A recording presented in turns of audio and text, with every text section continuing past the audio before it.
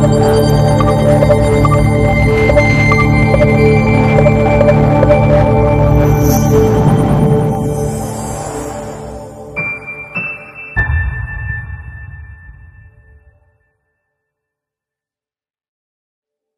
folks, it's your favorite sorcerer. As you can see already, is Sopex. Welcome. And in this video, I want to talk about the role of frequency in magic. Okay, I'm sure you've heard other people as well as me talk about the sentence of Tesla, or the quote of Tesla. If you want to understand the universe, think in terms of energy, frequency, and particles. Right. So, what does that mean for us as magicians? Because even though we should be the ones that understand that best, because we're metaphysicians, we don't work with the physical world, we work on the dimension that overlaps the physical reality. Very, very few people really understand how to apply that stuff and how profound that statement really is. And in this video, I'm going to try to give you some deeper understanding of that concept and how it can be applied for us. Your vibe, your energy, the frequency that you resonate at,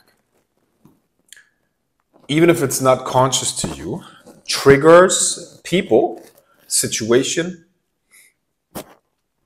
and people, situations, and objects in the external world. They are on the same frequency. When I say trigger, I'm talking about activating it. So once again, your vibe, the frequency that you're at, activates people, situation, and objects in the outside world that are on the similar frequency. This is what people really mean when they talk about the law of attraction, or most people would just call it good or bad luck.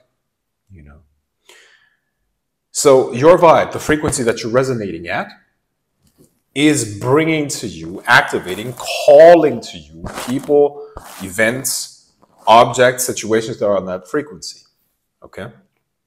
So it's extremely important that we control our frequency and keep it as high as possible. There are various techniques on how to raise your frequency. I'm not going to go into that necessarily today. However, I want you to be aware of that. So when things are not going your way, let's say you start your day and you have one bad experience after another, you have a bad experience in traffic, and it just keeps, the first 5, 6 situations in your life just are not good. Stop looking into the outside world, but fix your vibe. And I promise you that things are going to start changing. Raise your frequency. Okay. Now,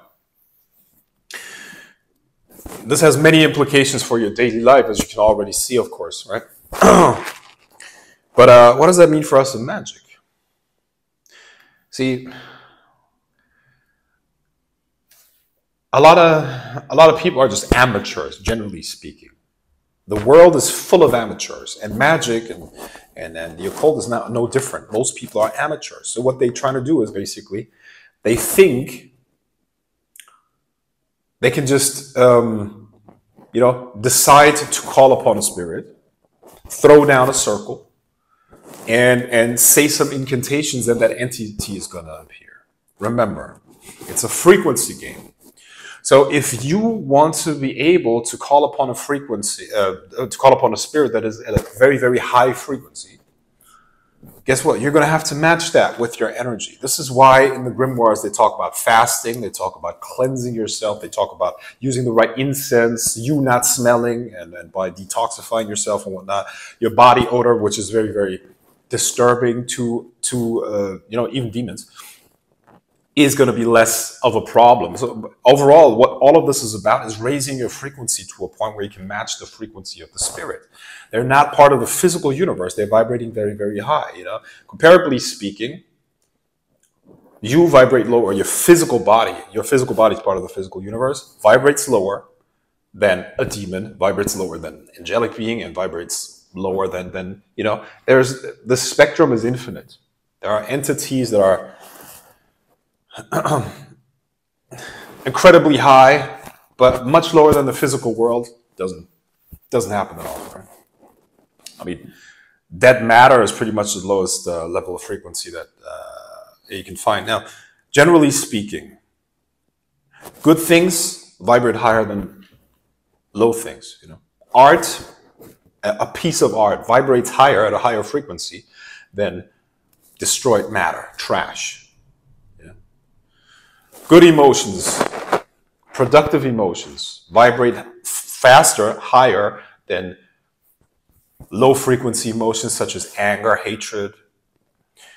Understanding vibrates higher than confusion, you see? So even if you're just confused, raising your frequency is going to bring about understanding. I'm going to do another video soon in which I'm going to talk about truth, the quality of truth and what that actually means. It's a very profound thing. Probably more profound than you understand right now, but after the video it's going to be clear. So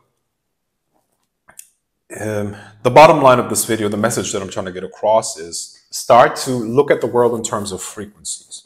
If you want to fix your life, don't look into the outside world for solutions. The solution is within you in terms of changing your frequency. It's going to call upon the right things into your life. You see what I mean? That's the bottom line. You know, now there are a lot more things to say about that, which I'm not going to cover in this video. But please understand that all the things that are mentioned in grimoires are mentioned for a specific reason. Okay, planetary hours are used for a specific reason because the frequency during those times is more, you know, closer, more in, or it's going to make it easier to call a spirit of that energy. You know, Jupiter hour is good to call upon a spirit from Jupiter. And generally speaking, try to increase your frequency. Everything good is up there. Now, good and bad are really a matter of perspective. Now, it could be that you're an anti-cosmic Satanist, and for you, everything that is bad is good.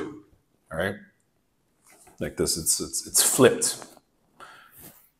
Okay, now to an extent, that's also true for Qliphothic demons, right? But what I'm trying to say is essentially, I mean, it's a matter of perspective. I'm just explaining how the system works.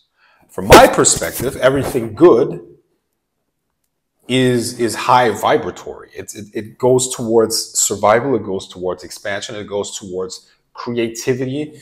You know, everything is up there. Wealth, health, love, understanding, wisdom, survival. Everything good is high vibrating. Now, if you're, from my perspective, a sick fuck, you would reverse that. And there are many people out there like that. Okay, well, to each their own. All I'm trying to say is the Grail of the Serpent is going to guide you towards more of that high stuff. And let's go and create. I'll talk to you in the next video. Peace.